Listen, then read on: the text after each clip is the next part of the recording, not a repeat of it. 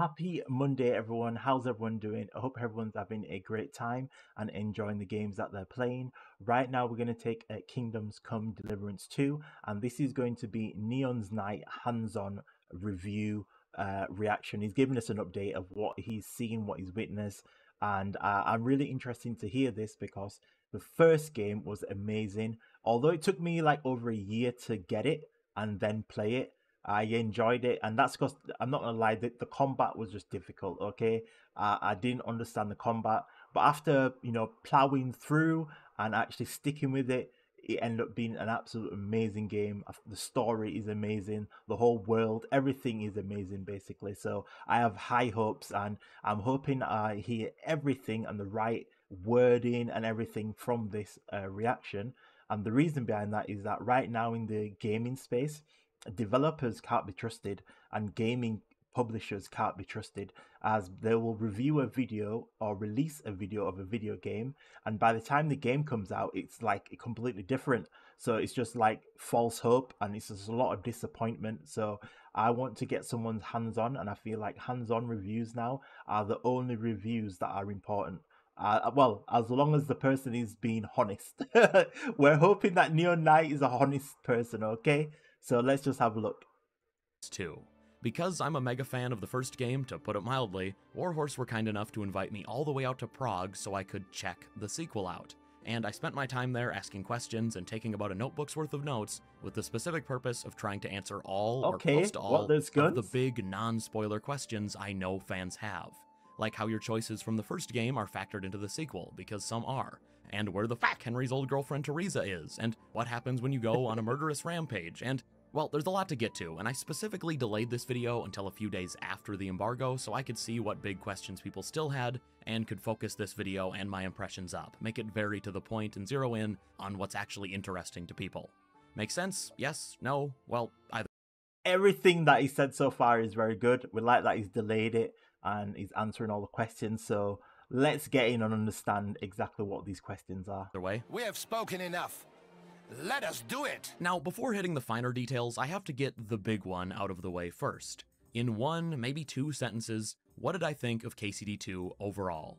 And, well, how should I say it? in terms of gameplay, KCD2 is the first game all over again, but with 5 years of polish and major improvements to what was already there. Warhorse have refused to stray from their original vision here, and while I know some of you will disagree with what I'm about to say, in my opinion, that's exactly why KCD2 is going to be great. That's what I wanted, and I think it would have been a huge shame if Warhorse had thrown out the unique gameplay systems of KCD1 that maybe needed some work but were already 60–70% of the way there. They haven't thrown really anything out though. Instead, almost everything has been refined and given more depth, with only one gameplay system being simplified a bit. You know what, guys? That's absolutely amazing. So as you can, if you've been listening, they've kept everything in the original game so far and only enhance it, which is very good. And I understand that many of you probably won't have played this game, and if you do play it, you won't understand the combat. But the combat is absolutely amazing. Once you understand it and you have the armor to get into certain fights, and we all know the mace was OP as hell. Once you got the mace, right, the mace was just so powerful. Like you could just knock out enemies left, right, and centers, and unlocking the strikes from the skills tree. That was all good. So I'm happy with everything that I've heard so far. These are the right affirmations and wording that I'm looking for, and I'm glad that Warhouse, is it Warhouse? They've stuck to basically the original game and just built to it. That is great to hear. That, of course, being the combat, or I should say early game combat, has been simplified. I'm someone who put hundreds of hours into KCD1, learned every combo with every weapon just because, and how Warhorse have approached combat this time around is not a complaint, but just a reality I'd like to quickly get out of the way. For the record, my first 3 hours with the game were the game's beginning, getting as far as I could in those 3 hours. And completely unlike the first game, KCD2's combat is pretty easy right away, even after you get hit with an early game skill reset, which I'll talk about in a minute. Stat-wise, stamina, health, etc., you're in pretty solid shape from the get-go, This being a sequel, that makes sense story-wise, but more importantly, the actual combat system has been, let's say, streamlined. That's a nicer word, right? With swords, the original 5-star directional system has been reduced to 4. The 2 bottom prongs have been melded into one, which is now a poke to the chest, and I was told that weapons like a mace or an axe or even your fists have even fewer attack zones, though I only had experience with the fist fighting, which was down to 3. Is that simplification a problem when you're actually playing? In my opinion, at least when it comes to swords, because that's what I had quite a bit of time with, the answer is no. The combat feels exactly how you'd expect it to after a studio much larger than it was when it made the first game now has had 5 years to polish a system that already existed. You know, let's just stop it here. Again, talking about it, he did say that obviously the combat is now more streamlined, and I'm okay with that. I'm okay with that because the first game, like I say, it took me over a year to get into actually buying the game, and actually once you bought the game from there, like say, it takes a while to understand the combat system. So I'm happy that it has been streamlined and that it'll allow more people to get into it straight away, because I'm not going to lie, it did take me at least probably 15 hours to figure out the combat and the combos to be able to survive in most fights. I died a lot. This is one game where I have died a lot. I've seen something and I've questioned it, and I've just tried to attack someone, pickpocket someone, and it's just gone wrong. Okay, so it was very punishing. So I'm glad that the combat has been streamlined. I kinda hate this word, but it all feels very smooth. No more constant slow-mo fighting the camera and random low-level peasants master striking you, all positives in my book. And what I love most is that there's much more, way more of an emphasis and incentive to learning combos this time around, if you want to. You no longer need to know how to edit your videos. Okay. With one click, Like that. Powder will find all the best moments from your gameplay and create a compelling video for you. My overall takeaway, though, before moving on to the crime system, is that I think the main motivation for early game holding your hand a little bit was to not scare players off before they'd even given the game a proper chance. That's a good The take. prologue section is full of conversations where Henry and Hans come pretty close to just looking directly at the camera to catch you up on the first game if you didn't play it or if you don't remember. And similarly, the combat really eases you in this time. Toby, the community manager over at Warhorse, put it this way. In KCD1, they wanted the combat to be easy to learn and hard to master. They succeeded at only one of those things. KCD2, and these are my words now, seems like the attempt to achieve both by lowering the entry point while also raising the mid to late game skill ceiling for the refined weapons, like swords. Because my second session jumped me 50 hours into what Warhorse said is around a 100-hour game, and it was clear then that the combat really opens up once you're past the let's get you comfortable stage. Point is, if you just want to run around flattening people's skulls... See, one thing that I actually want to see without a mod, and I know this is going to be crazy to ask, I would like to see a... really? Yeah, I would like to see the ability to dismember like heads, hands, feet, all that kind of stuff without like a mod being built to allowing us to do that. So I'd like to see us have a dismembering system in place, and maybe an option in order to put that on. I understand that some streaming sites won't really appreciate that being there, but having that like from start to finish would actually be really intriguing. And that's the same for you. It'd be good to just see my head basically rolling down a cliff with a game over coming over it. All right, I don't know, just like something to just add to it. I feel like that should be there. Skulls without really having to think about it, that's There's the fine. mace. Pick up something like a mace. The main strat with those in KCD1 was just bonking people on the head anyway. But if you're committed and want to sink... Okay, let's have a look at the UI. Okay. Ooh, it looks very neat. So we've got map, journal, inventory, player, crafting. Okay, crafting. Could we craft on the first game? Can't remember. Could you craft on the first game? Okay. Noise. Yeah, he's got a heavy piece of armor there. Okay, speed, charisma, speech. Alright. It's a lot of armor points. Man, that is amazing. Alright, that looks your teeth neat. into a system with even more depth than the first game, at least at higher levels, well, grab a longsword and start learning your combos. But don't get cocky. You have to train hard and persistently. One last thing about the combat, because I did mention that skill reset. I'll leave it very vague to avoid spoilers, but KCD2 does exactly what you already thought it would there, or probably thought it would. It feels like in the lead up to every open world sequel ever, people start coming up with crazy crackpot theories as to how your character not being overpowered anymore will be explained in the narrative.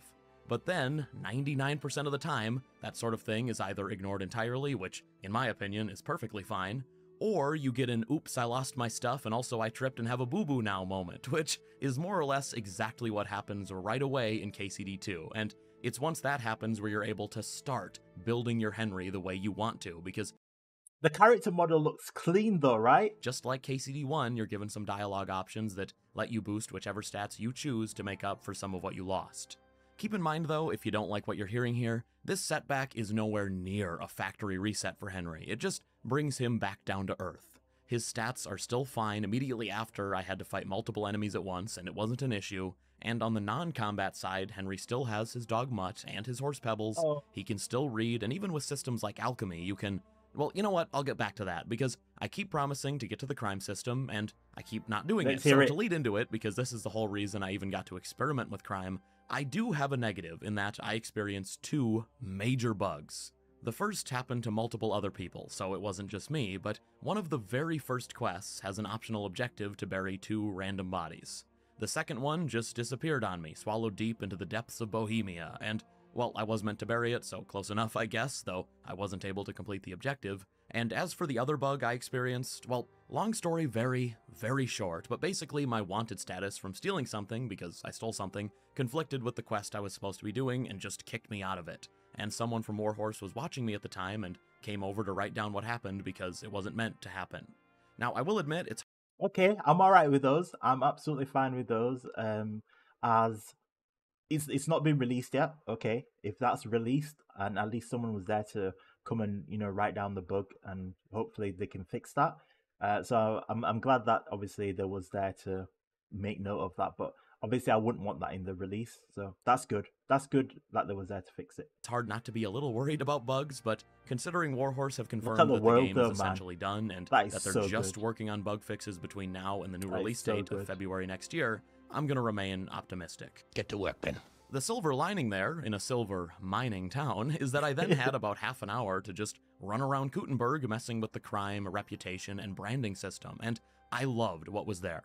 For one, What? when you're wanted, you There's can a now press a branded? button and pull up a little status table that will tell you everything you're wanted for, even when you're wanted for multiple crimes. And when guards track you down, they're way more specific than in KCD1, where half the time you'd have no idea what you'd even done, and the guard would just say something like, "Next time you'll think long and hard about whatever it was you were doing." That is so That true. will land you a fat fine. Now, if you publicly kill someone in KCD2, which I did, I just attacked some guards out of nowhere, then after surrendering, the punishments are way more in-depth. Ooh. Instead of a time skip in jail, you'll be publicly branded in a pretty brutal cutscene. And after I was branded, I did get to see some of the consequences of having a brand. NPCs would comment on it, shopkeepers wouldn't serve you at all, they'd have unique quotes like, "Get out of here, you're branded, no way," which wouldn't go away until the mark healed. And as far as reputation goes, because believe it or not, killing people does Okay, let's listen to that. So the mark heals. Now, so shopkeepers have an issue with that.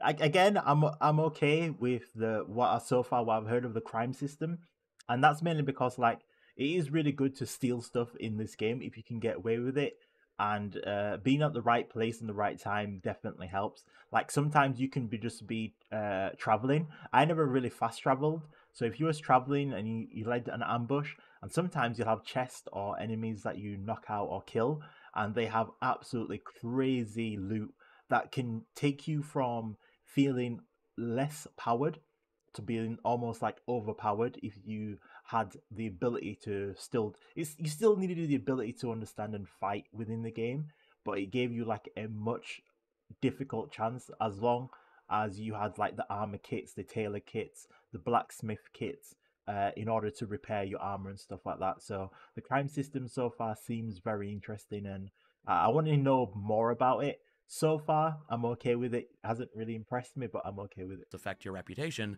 you do have an option to fix your rep quickly now. I was told you can just find a priest who will send you on a pilgrimage that fixes your rep for the entire region.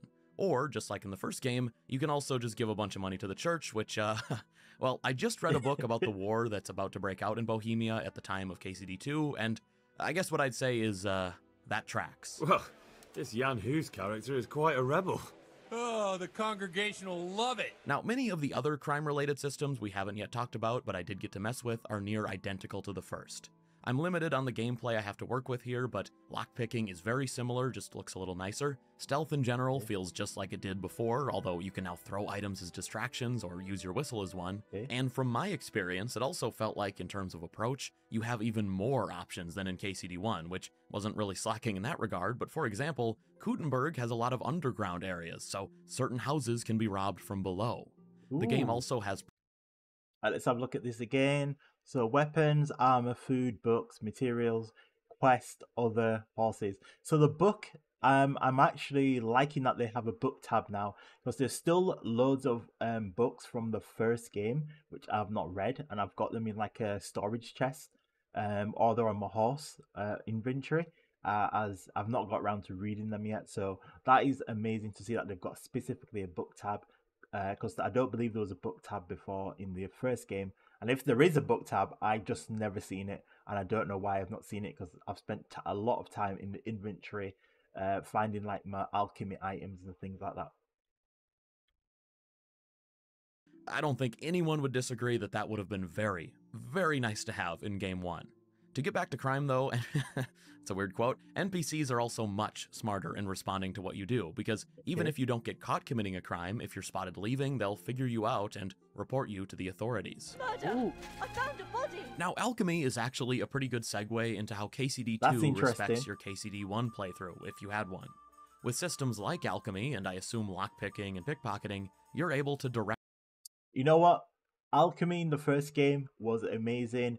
Once I actually learned this by accident, because I didn't understand alchemy, but I accidentally craft lullaby, and like when I got that and then sneaking into camp and putting like the enemies to sleep and stuff, absolutely changed like one of the levels. I was stuck on one of the missions, and when I did that, it just made everything so easy. So I like to see stuff like that again, where you can put your poisons or your lullabies into basically pots, and when enemies eat it, it has that effect, and that was amazing. That was absolutely amazing.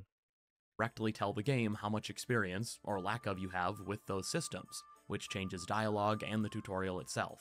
It doesn't give you a stat or level boost or anything, but because all of those systems are super similar to the first game, and because your stats from the beginning are already fine, well, the transition into KCD2 is seamless, plus you still have something to work towards within those systems, because with alchemy, for example, potions you brew now have different versions that you can build up as you increase an alchemy experience. Okay. There's medium, strong, and...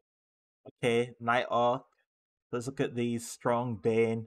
Oh, the poison, there we go. Strong Dollar Maker. Ooh, what the hell is that? That sounds lethal. So inventory slots, okay.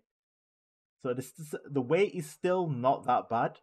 And weak potions, I believe, and at least with Savior Schnapps, the game-saving potion, which is now called Remedium Save Gamium, the potion's strength determined how many times it could be used, so if you brew a strong one, you could save a bunch of times using only one potion. I'd say you need it after a hard battle. By the way, that Remedium Save Gamium name, I'm assuming is a placeholder or just a joke, because Warhorse keep calling it Savior Schnapps, but... Yeah, there is no book section from the first game. Alright, yeah, because I'm like, yeah, it looks so much neater though, right? The UI looks clean. Definitely looks clean. In both the gameplay reveal and the build I played, it was called the other name, though they just keep referring to it as the old name. Well, never mind. KCD2 respecting your KCD1 experience also translates over to the story, though. Throughout the prologue section, which I'd say is about 2 hours, there are a bunch of moments where you can establish your Henry from the first game. I won't go over every single one, but most importantly, you can set what your relationship with Teresa in the first game was. That Hasty gets into places it shouldn't, and itches like mad. Henry, you donkey. There's a scene maybe 10 minutes into the game where Henry, Hans, and the other men they ride out with at the end of the first are sitting around a campfire, and Hans is talking about hitting up the inn to find some ladies, which might sound familiar if you remember the Butcher's Daughter quest from the first game. Who shall suck my salty bits? Afterwards, though, he starts asking Henry about Teresa, and you can tell the game whether she's just a girl who saved Henry's life, because that's pretty much the only non-optional thing she does in the first one, or whether she's Henry's girlfriend, and what you say changes dialogue later on. Would you still care for me, a common millmaid, if you were a nobleman? Of course. I'll always be fond of you. Nothing will change that. I'll remember that. I hope you won't regret those words. That's laptop rage. I've got this. Fun fact, by the way, the new girl that keeps getting shown in trailers and promotional art, I call her Timuriza, but her actual name is Catherine. You can see a brief look at her name in a short promo video that Warhorse just released a couple days before this video is going up. Anyway, another example of inputting your first game choices would be after the tutorial duel with Hans. He then brings up the duel with him from the first game, which was also part of a combat tutorial, and you can set whether you lost that duel or won it. You got the better of me this time, blacksmith. I must be having an off day. Anyway, I remember when I beat Hans. Let's quickly talk. Look, oh man, look at that. Alright, you cannot tell me, guys. This game is just beautiful, man. Oh my god. And you know what? The first game, it kind of looks like this as well. The atmosphere and just how big the world looks, and just going into the forest. I think one thing I'd like to see more is increasing the random events. I mean, there was okay in the first one because there was quite brutal when you got into those random events. But if the combat's going to be more streamlined, I would like to increase the random events to add up to having that streamlined combat, if you get what I mean. Like, the other one was acceptable because when you got into a fight, it was like, I need to make sure I've got all my potions. I need to make sure I have money for my repairs. I can't get hit. Your dog was there. So, you know, it was very brutal getting into like a fight that wasn't in part of a quest or anything. So I want to see how this one operates. Talk about the technical side of things, including hopefully putting your mind at ease about the audio, because if you know, you know. And also, by the way, if you've enjoyed this video, consider leaving a like, as it really helps my content get out there. YouTube puts so much fucking stock in likes, and there'll also be plenty more KCD2 coverage here, so feel free to subscribe if interested. Anyway, during my playtime, KCD2 ran perfectly, flawlessly, but that's while I was playing on a very high-end custom KCD2 PC that I think had a 4090 in it. That said, Warhorse did mention that they're feeling very good about PC performance in general, so that should put your mind at ease if you're a PC player. Something of note, though, is that when asked as to whether they were considering doing a performance and resolution mode for consoles, you know, one favoring frame rate, the other... Here, let's have a look. Their graphics, they said no, just a flat outright no, at least not as of when the question was asked a couple weeks ago. Personally, I think by far the biggest launch risk KCD2 has right now, because the game itself is amazing, is the performance or maybe bugs, which is just another technical thing. That's the only hang-up right now. Hopefully the optimization is at least acceptable. I don't think any of us want a meltdown at launch because of a Dragon's Dogma 2 situation, but considering how beautiful the environments are in this game with hundreds of NPCs doing daily routines in places like Gutenberg, well, I'd be pretty shocked if consoles have anywhere near a steady 60 FPS mode at launch, and I think if you're expecting that, unfortunately, you'll probably be disappointed. My guess is a locked 4K 30 for PS5 and Series X, and maybe 1440-30 for Series S, again, hopefully steady 30 at least. I'm not too worried about it, as I'll be playing on PC, but not everyone will be. I'll be on PC, guys. Let me know what you guys think down below as well. Are you going to be on PC, Xbox, PlayStation? Fingers crossed it's at least solid. On the audio side of things, though, well, did you notice that the voices in the 25-minute gameplay showcase sounded absolutely awful, like blown out and distorted? Here's an example. I'll gladly pay you. You certainly won't regret it. My bats are first class. Well, I'm here to tell you that that is not the game. That is the specific video Warhorse uploaded. I don't know what happened, but someone messed up, because in my time with KCD2, the audio was perfect. For comparison's sake, here's a clip of Henry talking in the gameplay showcase. I reckon you want to know who I am, right? I'm Henry. And here's a clip with much better audio in the extra footage press were sent to edit with. You're from Lord Bombergov. You don't look like it. I know most people don't care about that sort of thing at all, but I noticed it immediately, and there were enough comments pointing it out that, well, I had to say something. One last thing though, KCD2 does have cats now. I spotted a few in Kuttenberg, and there is at least one in the gameplay reveal.